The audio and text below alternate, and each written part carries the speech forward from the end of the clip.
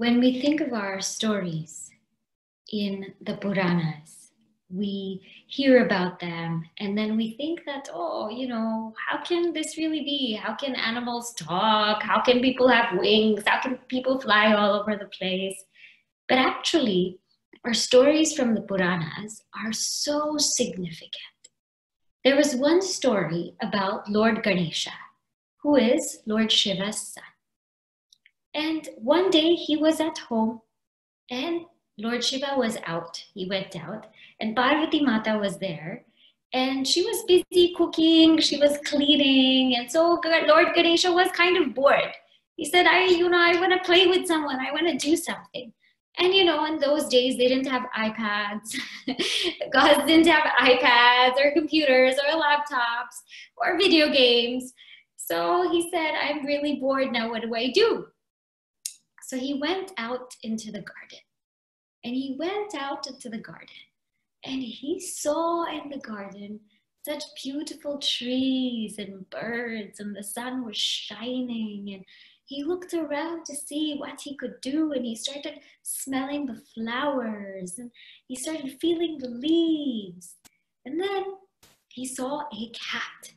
There was a cat there, and the cat was purring, meow. So he saw the cat, and he said, well, here's something for me to do. And he starts playing with the cat. And first, very friendly, playing with the cat. He was making sounds, and the cat was making sounds back. So he was meowing and the cat was meowing back and he was having a good time. But after that, he took the cat by the tail and he kind of twirled it around. And the cat was feeling painful, so uncomfortable. And Lord Ganesha let the cat go and he was laughing. And so he thought it was funny in his mind. He thought it was really funny. Then again, he did it and he twirled the cat around and then he let the cat go. And by this time, when the cat went to the ground, it was rubbed all over in mud and it got pretty dirty. And Lord Ganesha again thought it was really funny. And then he did it one more time and he twirled the cat around and he let the cat go. And so after that, he got bored again.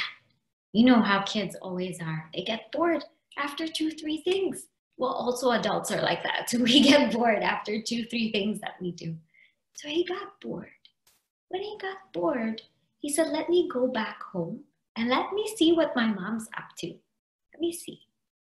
When he went back home, he saw Parvati Mata. But what happened to her? She had scratches on her eyes, on her face, and she was covered in mud. And Lord Ganesha said, what happened to you? So she said, well, you tell me. He said, well, who did this to you?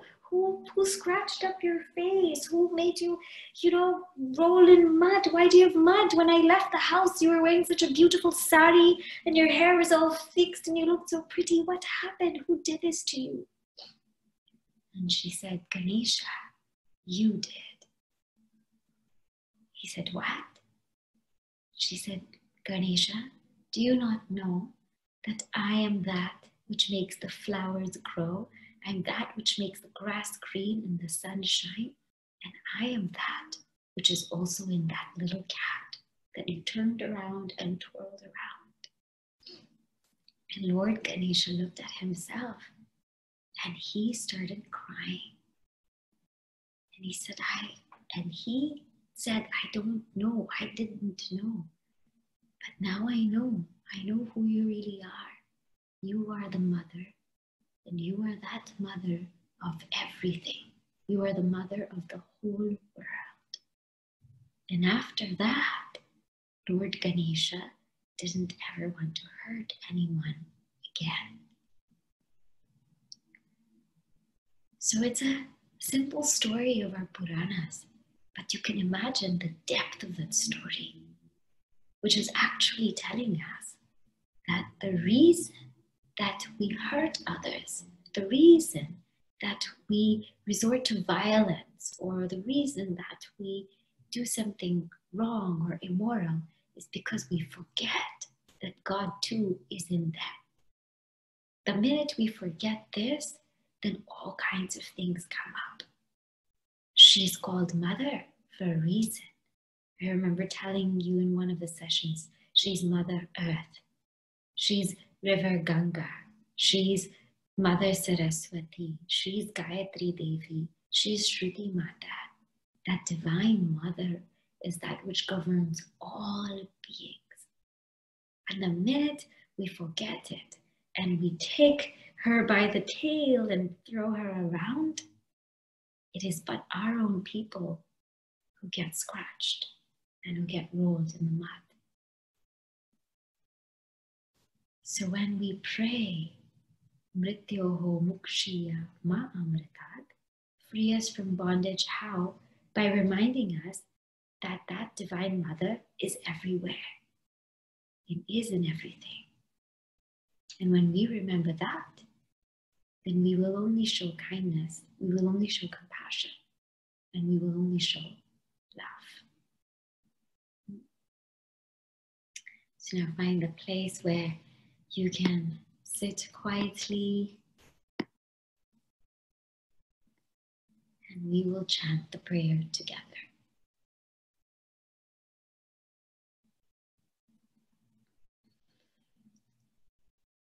Om.